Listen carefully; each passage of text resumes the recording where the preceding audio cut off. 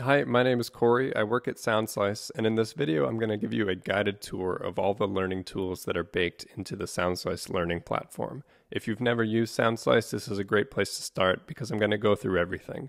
This is a little different than another YouTube video we have where I actually create a practice session and show you how I might use Soundslice personally. This is really meant to show you everything. So like I said, if you're new to the platform, this is a great place to start. Could give you some ideas of how you might want to use this yourself or with your own students. So I'm going to get started and show you just some of the basics right away. In Soundslice, you sync real recordings to notation. And one of the best things about that is that you can play and watch the music happen. So in the bottom left-hand side, you'll see a play button. If you click that, you know what happens.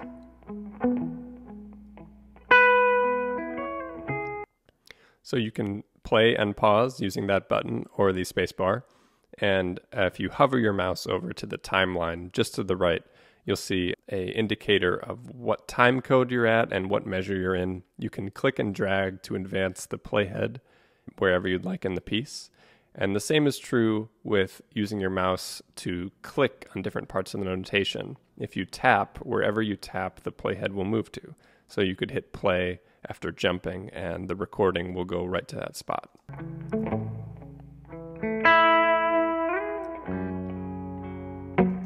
So that's a really quick introduction to the basics of playing. You can fully manipulate the area of the notation and the recording, clicking and dragging to change the size, or even scooting it over to the left-hand side there, or hiding the notation entirely if you just wanted to watch the recording. So those are all possible just with some quick taps and shifts there. If you click the gear icon in the lower right, you're going to see a number of different options for how to display the notation, and we're going to get into this in just a little bit. But one thing I want you to see right away is that you can adjust the zoom level of the notation itself. So you can click and drag there so that the notation looks great on whatever size device or screen you're on. Let's get into something a little more interesting. You can easily create loops by clicking and dragging on the notation. You'll notice as soon as you do that, that a highlighted area appears, and you can change the boundaries of that area by clicking and dragging on the start or the end. If you're on a touch device, you'll tap this button here in the lower right with the circle and arrow icon. That's how you create a loop, which you can adjust with your fingers. On the desktop, you can just go ahead and click anywhere in the notation to create that loop.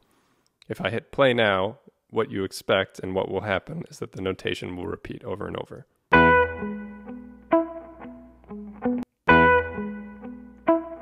So this is an amazing practice tool. You can slow that down by going to the speed control in the bottom right.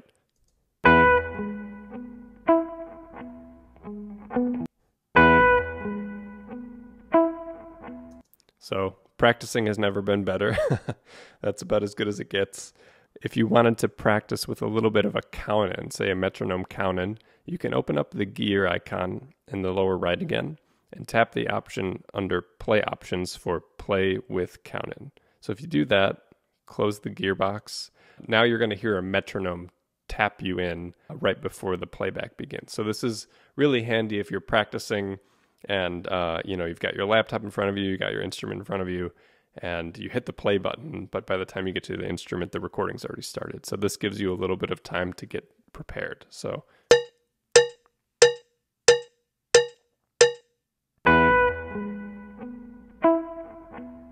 you get the idea. I had the speed slowed down a little bit, so that was kind of a long count-in.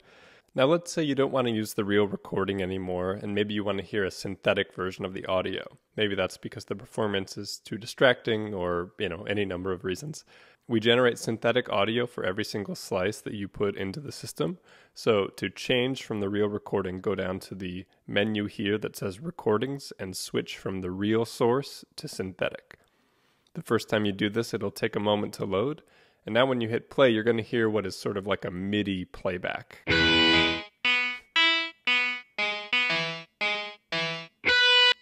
So it's not the prettiest sound, but I hope you weren't expecting the prettiest sound from MIDI playback. We do have some options here to change it a little bit. If you click on the little volume button indicator, you can change the entire volume of the piece, whether that's the recording or the synthetic audio.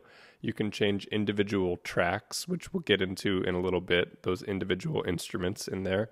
And you can also change the synthetic sound of every single one of those instruments. So right now, the default on this particular transcription is a guitar with electric overdriven sound.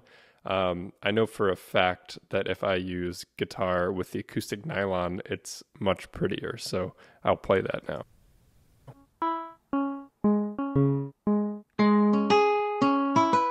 So that's much better. A few other interesting tools we have on the lower right side, you'll see a piano visualizer, which will light up a virtual keyboard along with the notes of the music.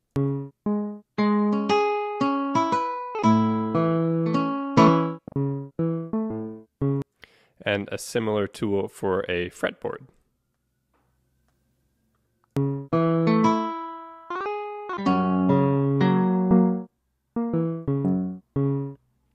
We also have these tools for fingerboard instruments like violin or cello. We also have support for trumpet and trombone slide and valve fingering visualizations, which is really cool to see. So let's go to an example now with multiple instruments. I had mentioned that was something I wanted to show you. This is a transcription with 2 guitars, and I'll just play a little bit of it to root you.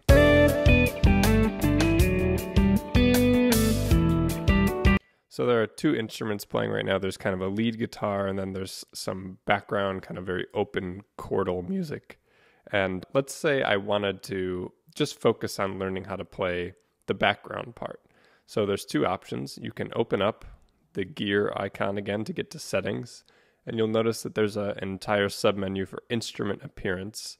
Just to show you another way you can get there, when there's more than one instrument in a piece, you can click on that instrument's name, and you'll notice that it'll open up the settings box and shake to bring your eyes to it in a pretty cool way. So you can do something really simple here by clicking a solo button, which is going to hide everything except the instrument track that you've soloed. You could solo multiple instruments at a time, but right now I've only soloed the one. So now you'll see that that first part is gone. And that's really, really handy. You can further customize the look of this. Maybe you don't want to see the standard notation. Maybe you don't want to see the chord diagram. And then maybe after you've decided that that doesn't help you, you could bring back one of those parts again. So that's really helpful if you've got a slice with many instruments there. If you have students that are looking at a score, they can easily access their own part. Maybe a soprano, alto, tenor, bass, choral piece. They can really zero in on the part that they're interested in learning, which is really useful. Let's talk a little bit about the layout of the notation in Soundslice. The way Soundslice is set up by default is to show you as much notation as possible for the best optimization of your screen size. So you could be on a laptop or a big monitor or on your phone or a tablet, and Soundslice will automatically render the notation so that there's as many systems as there can be that still look good on a page. And within those systems, the number of bars is similarly optimized. This means that if you resize the browser window you're in, you're going to notice things wrap in an intelligent way. So a few variations we can talk about are the layout to show horizontal playback, where it does exactly what you think. If you hit play now, you'll notice the notation is going to scroll across horizontally.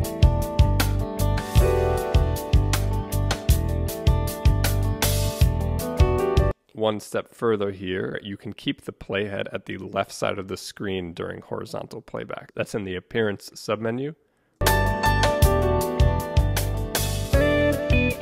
So you'll see the music kind of comes to the playhead there. One other layout option is to show page view. And what page view does is it makes the notation a bit like a PDF. So no matter what size your display is at, it's going to maintain the look and feel of the notation as if it were almost a piece of paper. So you can see how when I resize the browser now, it's respecting system breaks or anything like that. If you zoom in or out now, the entirety of the piece is going to keep its form. So this is great if you have important system breaks that you want to maintain no matter what. Maybe you want to look at the piece of music as if it were printed. This is a great way to do that. And all you have to do is click the paged layout. One more thing I'd like to show you about the layout is a feature called Expand Repeats. So I've opened up a new piece here, and it's got a couple repeat bars that you'll notice throughout the piece. That can be a little tricky to practice with sometimes. It's possible that you lose track of what repeat you're on. Same goes for, DC, al coda, or any sort of instructions like that. We've got this fun feature called Expand Repeats, where if you click that, Soundslice will automatically render the music that's been repeated multiple times so that you don't actually see a repeat sign anymore. You see the exact same passage sort of copied and pasted next to each other. All you have to do now is follow along the music, and you don't have to worry about where you have to jump back to. So that's a fun feature that you can enable or disable whenever you'd like. Let's go to another example. This is a saxophone etude for jazz musicians. Something I wanted to show you about this is the transposition tool that's baked in. Right now, this person is playing, I think, an alto sax. I can't actually tell. Maybe it's a tenor. Let's say you play an instrument that's in a different transposition than what the musician here is playing. You can open up the settings icon and notice the transposition menu. If you hover over this slider, you'll see whatever key the music is written in, which is in the key of A. And you can click and drag that to shift the transposition to your own instrument or maybe to another key that you want to practice in. And you'll notice that even the accidentals and chord diagrams are going to shift along with the changes you make. So everything is spelled out enharmonically exactly as it should be. So this is such a useful tool. You don't have to worry about providing multiple keys for your students. They can change this however they like. And you can really encourage them to challenge themselves by practicing in different keys very easily. One other handy feature to check out here is the metronome. The metronome is going to tap along with the recording. It's not something that taps along by itself. It's something that maybe if you're listening to a recording and you're having trouble finding the beat, that you would turn on and it can tap along with that recording. So let's try it out. I'll start the recording on its own first.